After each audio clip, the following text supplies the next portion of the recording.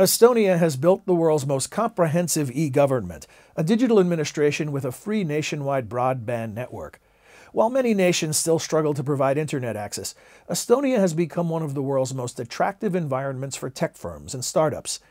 Estonia's president, Toomas Hendrik Ilves, visited the Wilson Center to share lessons learned about cybersecurity, privacy, and the digital economy. That's the focus of this edition of Rewind. Estonia has set up something really remarkable.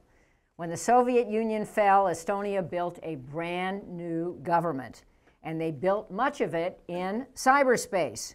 They've expanded it, upgraded it, and defended it, even in the face of serious Russian cyber intrusions. In 2007, Russian hackers threw everything they had at Estonia, taking down websites and cell networks, banks and broadcasters. 8 years after the world woke up to the prospect of cyber war, we're proud to have President Ilves here for a conversation on free, secure, and prosperous networks. The challenge faced by liberal democracies is far greater than I think we have understood. Snowden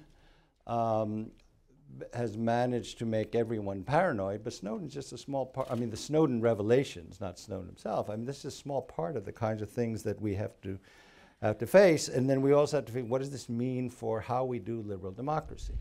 I find in Europe right now, we all too often are encumbered by a paranoia about the United States and Snowden. That means that, I mean, it will, to the advantage of the United States, will lead to major restrictions on all kinds of things in the internet that, in companies and market access, that will all work to the disadvantage of Europe and to your advantage ultimately. From my experiences in dealing with legislators and with some government figures, is that they have no clue about the digital side or the mathematical side, which comes from, again, the lack of attention to the STEM subjects in all liberal democracies. Let me just boast about my own country a little bit, because I think we've gotten some solutions to it over time. Not that we were actually were intentionally brilliant. That was, a lot of it was serendipity, but certain things we discovered, because Estonia is. We were #1 in internet freedom in the world. Now we're #2 because Iceland sort of tweaked this legislation a little bit. But that's Freedom House says that. I guess we're #11 in freedom of speech in the world. The U.S. is like 34 or something. But we're a very liberal democratic country. And one of the additional benefits is we're also by far the least corrupt country of the post-communist world, and less corrupt than half of the European Union. Our IT is, I mean, we've done things quite differently, because we've managed to, I would argue, have better security than almost anyone else, and at the same time maintain this, this genuine internet freedom. A topic which has not been in any of this discussion, especially the things that have been hijacked by sort of Snowden, is privacy. It's not privacy. I mean, ultimately, if someone reads my blood type, I'm not so worried. I mean, I may not be happy. The real issue is integrity of data.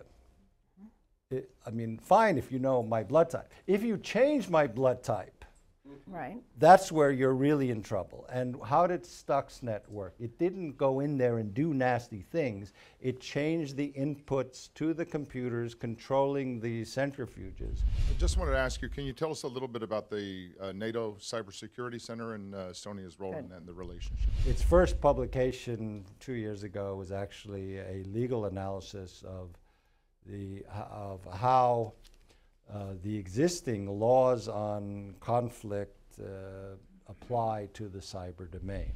And so it's an intellectual operation, looking what does this mean? And you have international lawyers working there, then you have people who know something about the digital world, but it is, as opposed to the propaganda that we get from that same Eastern neighbor, I mean, they're not sitting there figuring out how to attack anyone. In NATO, you have interoperability of weaponry. That means you can take a French missile and put it under a U.S. wing and vice versa.